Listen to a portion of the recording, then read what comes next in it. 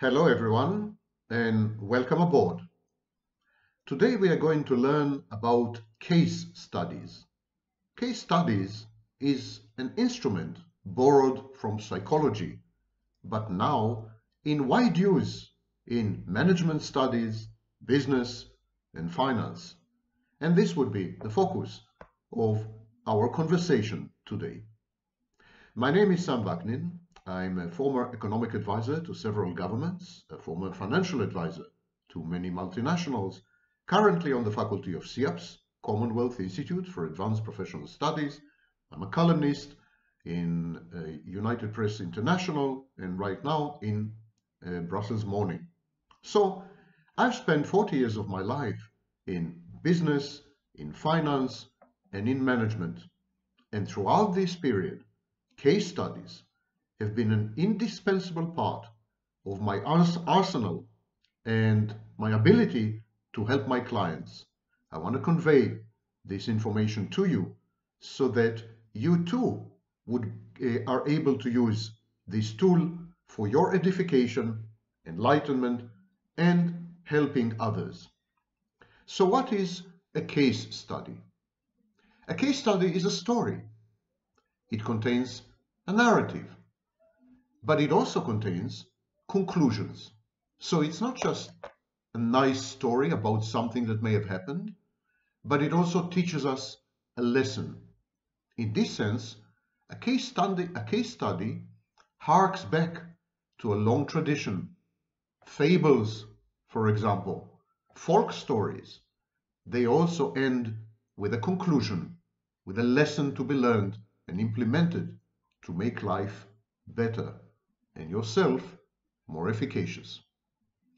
Case studies, therefore, contain, as I said, a narrative, a story, and a conclusion regarding a specific event or a transaction, a business deal, or a corporate entity, or an institution, or specific individuals within these structures, in business, in finance, and in management. What is a narrative when we apply this word to a case study? A narrative contains the facts, because every good story is based on facts. So it contains the facts, but it also contains the context of the facts. Where do the facts fit in? How did the facts came to be? What gave rise to the specific chain of events? This is all embedded in theories. The narrative in the case study usually refers to management theories, or business theories, or finance theories, or other bodies of knowledge that embed the facts in a rich intellectual tradition or consensus regarding how things work and what makes people tick. And the last thing in the narrative, the last component, last ingredient of the narrative are the assumptions. We all make assumptions, hidden assumptions, explicit assumptions, and you have to write them down. You have to explicate them in the narrative part of the case study. So let's summarize.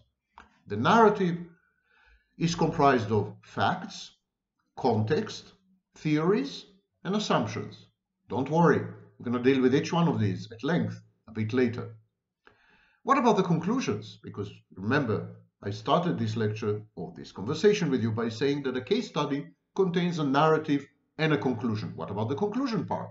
The conclusion part includes an analysis of the event or the transaction, an analysis of the company, an analysis of an institution, or an analysis of the behaviors of specific individuals within these institutions and corporate entities. Analysis. So, analysis, criticism, if need be, and solutions, or the path forward. The vision thing, a kind of vision. So put the two together, you have narrative and conclusion, facts, context, theories, assumptions, analysis, criticism, solutions, or the path forward. When you have all these elements, you have a case study. Case study, again, of something that has happened, of a corporation or a company or firm, of an institution, and so on and so forth. But whenever you write a case study, you have to really work hard on imagining your audience. Who are you writing the case study for? Sometimes the audience is you, and sometimes, much more often, the audience is other people. Ask yourself, who's going to read my case study? Why would anyone want to read my case study? How can I make my case study applicable, relevant, pertinent, useful to others? And who are these others? What are their needs, autobiographies, preferences, expectations, dreams, goals, vision? Try to visualize your audience and then ask yourself, what's the best way to communicate with my audience? If your audience is a group of bureaucrats, then maybe a formal approach is appropriate. If your audience is a group of, shall we say, technicians, programmers, scientists, maybe a technical language is called for. If your audience is finance graduates, maybe an emphasis on financial benefits and outcomes is appropriate. Tailor, customize your case study to cater to the profile of your audience. Otherwise, it will not resonate, it will not have an impact. It will be wasted on your audience. Ask yourself, once I succeeded to get through to my audience, what would be the impact of my case study? Are they going to use it? Are they going to implement it? Are they going to study my case study? Are they going to be enlightened by it? Will it transform them in any way? And so on and so forth. And always make sure that if you use technical terms, if you use jargon or lingo, if you use language that is specific to a given discipline, always make sure that you explain these terms in a very concise but clear language. Not everyone knows the specific language or lingo of all disciplines. So you need to be able to communicate by creating a common dictionary between you and your audience. Remember, the case study is a study aid. It should interest, it should entertain, it should enlighten, and it should transform. It is a management, diagnostic tool, but also a prescriptive instrument. In other words, it helps management to put its finger, its collective finger, on a problem or an issue or a topic that require attention. And then it helps management to come up with solutions and conclusions. Not always, but most case studies do exactly this. And never forget the human angle. The people described in your case study and the people reading your case study. The people who made the decisions and the choices that led to the case study, and the people who are now trying to learn lessons from other people's experiences through your case study. They're all human. They're all human. They have motivations. They have psychological defense mechanisms. They're resistant to change, and some of them are resistant to learning. They are very defensive of their own actions. They're stakeholders. Some of them are management, others are suppliers, some employers, some employees. You need to always take into account the fact that your case study will be consumed by human beings, not by machines. And so you need your presentation and your case study need to emphasize the human angle. Now let's go into the mechanics of creating a case study. You can't create a case study without facts. Fact gathering and fact checking. Fact checking is even more important than fact gathering, because the world today is inundated with misinformation, disinformation, fake news. You need to have a critical mind. You need to analyze everything presented to you as fact in order to ascertain that it is indeed fact and not counterfactual, not a lie or an invention or a bit of imagination. So fact-checking comes after fact gathering. Where could you gather information from? Open sources, such as newspapers, media archives, social media, mass media, television, and so on and so forth. These are known as open sources or public domain sources.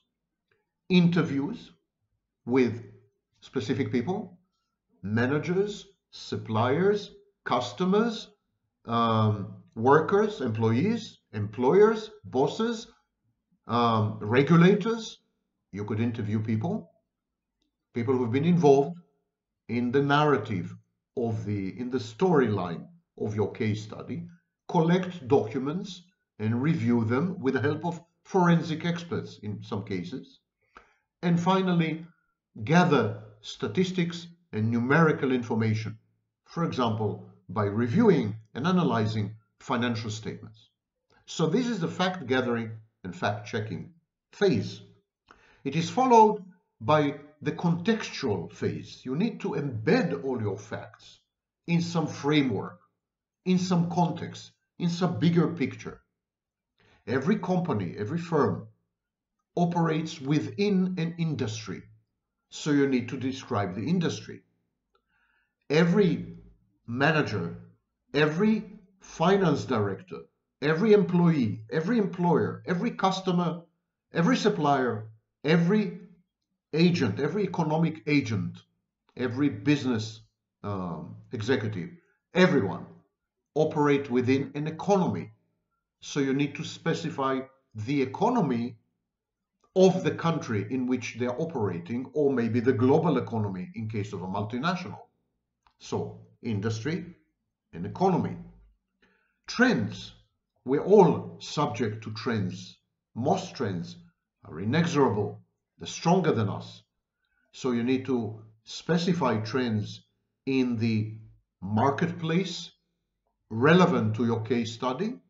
If you are if you're writing a case study about a technology company, the industry would be high tech, the economy would be the United States, for example, and the marketplace would be the global technology, global high tech marketplace. You need to specify, you need to explain to the reader of the case study what is the industry, what is the economy in which the firm operates, or in which the event took place, or in which the transaction transpired, and what trends affected the resolution or the denouement, the end result, which led to the case study. And finally, you need to embed all these in history.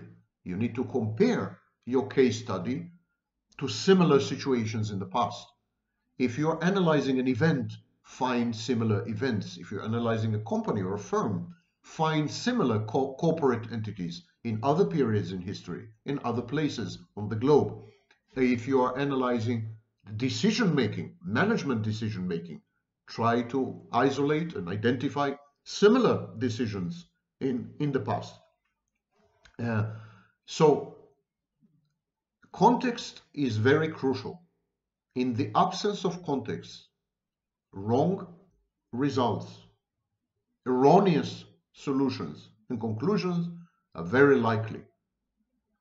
Next thing within the case study, you need to identify issues, topics. What do you want? What is it that you want to discuss, and why should it be discussed? What renders the topic you have selected, the issue you have chosen, a problem or something worthy of dissection and analysis? So you need to identify issues, problems, and you need to differentiate between structural, systemic issues and functional, operational issues. Most functional, operational issues are contingent. They are responsive to changes in the marketplace, in the economy, in global trends, but they are self-limiting and they tend to unravel and undo themselves. Structural issues, systemic issues, however, are much more serious. They require a revamping of the entire structure that gave rise to the problem. So you need to differentiate these two. Sometimes you come across a business deal or a company or a management structure or a story, and you say to yourself, wow, this looks really bad. The whole system is falling apart and corrupt. And then when you delve deeper, you discover that actually this has been a single wrong decision, or an operational issue, or a problem with the chain of supply. So you need to be very, very careful before you characterize issues, topics, and problems as structural and systemic. You need to know the field. So if you are writing about finance, you need to be acquainted with theories of finance. If you're writing about manufacturing, you need to know about various theories of manufacturing. Not only theories, not only formal academic theories, but theories on the ground. They are known as heuristics, rules of thumb, cumulative wisdom, cumulative wisdom which is derived from long-term experience by managers and employees. So you need to embed your case study in the collective wisdom of the ages. And this collective wisdom of the ages is sometimes encoded in academic theories, and sometimes you would have to interview people, to interview business managers, finance managers, employees, suppliers, customers, to interview people in order to glean from them and to garner from them what they have learned about the topic of your case study. This is an invaluable resource. It's a treasure waiting to be discovered. What is the structure of a typical case study? It has usually 7 or 8 parts. The first one is the abstract, also known as executive summary or synopsis. In the abstract, which is usually a few paragraphs long, 2 or 3 paragraphs long, in the abstract you introduce the topic of the report, the purpose of your case study. You outline key topics or key issues, your findings. This is known as headline intelligence, because in the executive summary, you do not go into details. You give only the headlines, headline intelligence or headline knowledge. You can identify theories that you've used, you can mention interviews that you've made, and you summarize the recommendations. The executive summary should never be longer than 3 paragraphs, and it needs to capture 99% of the relevant information in the case study. So this is the most important part of the case study and requires a lot of erudition and ability to concisely and incisively summarize data. The next part of the case study is introduction and goals. What is it that you're trying to accomplish? Why do you think your case study deals with significant issues or topics? And if they are significant, who are they significant to? Is your case study limited to a specific company with a highly idiosyncratic profile? Can your case study be implemented industry-wise? Maybe your case study has global implications. You need to identify all these and justify your opinion. You state your aims and your goals, and you describe the main ideas behind your case study. What is the sum total of your impressions, and what is your predilection or tendency when it comes to solutions and conclusions? Brief, has to be brief. The key problem, the significance of the key problem, your ideas about the key problem, recommendations regarding the key problem. Do not make this an essay. Introduction should be ideally as short as the executive summary. And then you delve into the body of the case study, starting with facts and findings. You present the central issues. You provide a minimal analysis at this stage because you are in the fact-gathering and fact-checking phase. You're not sufficiently informed. So, the main issues, a list of the main issues, some preliminary thoughts and analysis, reasoning for your selection criteria. Why did you choose to include specific facts and exclude others? In which way are the facts that you have included supportive of your main thesis, of your main idea, of your main message? And in which way the excluded facts do not undermine your thesis? If the excluded facts tend to challenge what your message, your thesis, your main idea, if they tend to undermine it and you have excluded them, that is bad practice. That is a way to avoid true analysis, which should take into account even countervailing information, even information that doesn't fit into the way you see things. You identify at this phase, which is the facts and finding phase chapter, you identify your methodology, justify it, which analytical tools you've selected, you've chosen to use, you explain why, and you need to be convincing throughout. Excluding facts, excluding certain analytical methods and instruments could be a way to falsify the data and to reach predetermined conclusions, which is bad practice. So you need to be really careful and you need to convince people that your choices are objective and the only reason you've excluded certain things is because they are not likely to contribute to your pursuit of truth. Make sure that your case study is neatly divided into headings, subheadings, sections, subsections, paragraphs. Make it readable, make it pleasant on the eye. Transition then, having completed the facts and findings section, continue on to the analysis and discussion section. Summarize again the main problems. Identify solutions to these problems, solutions that are already being implemented and solutions that you think could serve as viable alternatives, feasible alternatives to the solutions currently in operation. In other words, offer additional new solutions. Briefly outline your solutions, evaluate the advantages and disadvantages, but don't go too far. Don't engage in propaganda or in hard sell. This is not a marketing exercise.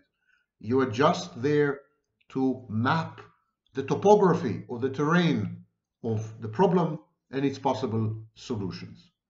Refer to theories, to professional practice, to your interviews in order to buttress and support your opinions and your conclusions and your proposed solutions.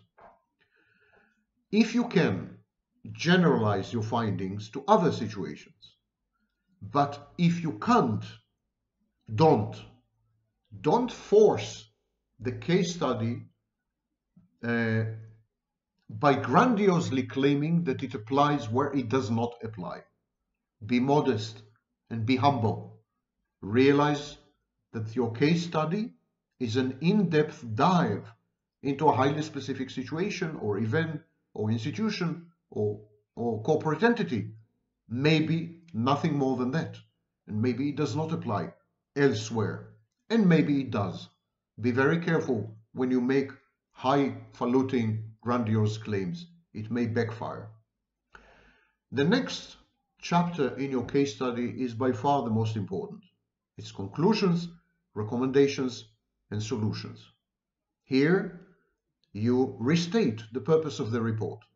You sum up the main points, findings, facts, discussions, recommendations.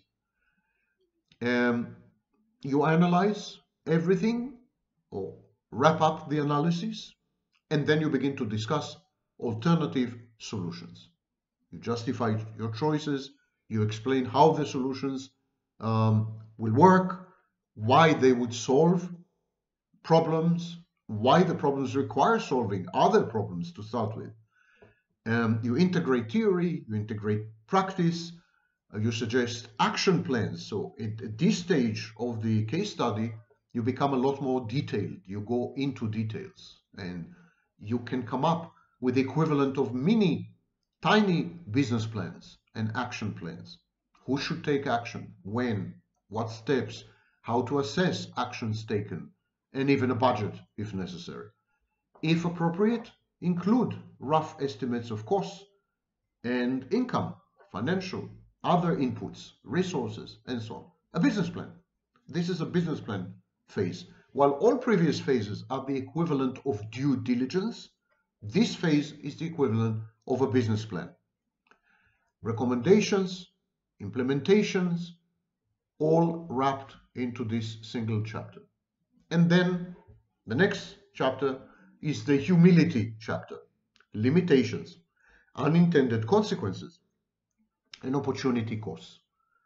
You state clearly the limitations of your case study, where your case study is inapplicable, inappropriate, cannot teach us anything, where your case study may have failed, what are the inherent limits on your ability to have gathered data, and so on and so forth.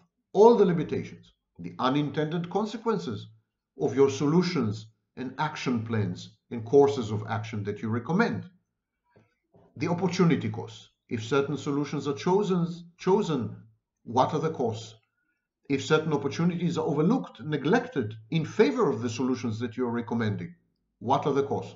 So this is a place where you inject a dose of reality into your vision, into the way you see things. It's a place where you put yourself in the shoes of your opponents and adversaries, and in the shoes of those likely to challenge you, criticize your case study, and disagree with you completely. You preempt them, you include their opinions in the case study. The case study terminates with literature, bibliography, every source, written or visual, that you have used, appendices, footnotes, and indices, which are usually not included in the body of the case study. This is a typical case study. Now, I will be I'm referring you to an article I've written, essay I've written about the due diligence process. If you apply the tools in this essay to the construction and the authoring of a case study, your case study will be further augmented and be much more well considered, in my view. But it's optional. The case study does not need to meet the rigorous criteria of due diligence or a prospectus, a stock exchange prospectus. A case study is isolated, limited by definition to the case. It's a study tool, and it's a catalyst. It's supposed to bring on a pseudo-chemical reaction of learning, transformation, and enlightenment in its readers. So the due diligence aspects and the business plan aspects are auxiliary, they're secondary. Have a look at the essay, the link to which your instructor will attach. And otherwise, I wish you good luck with your case studies. It's a fun exercise. It's like being a detective. Case study is an exercise, a combined exercise in journalism, the writing of history, and a documentary film. It requires a lot of effort, but also is very rewarding when you unearth something you believe is the truth, and when it leads you to a new revelation of solutions and conclusions and recommendations, and the path forward suddenly is illuminated by your case study. That is the power of a case study, and that's why it's used so widely. Good luck.